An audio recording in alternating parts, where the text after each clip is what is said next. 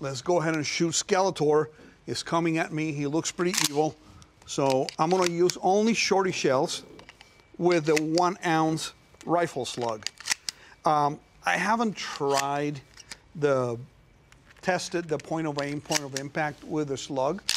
So we're gonna find out together. I'm gonna aim at the upper chest area and see how it shoots.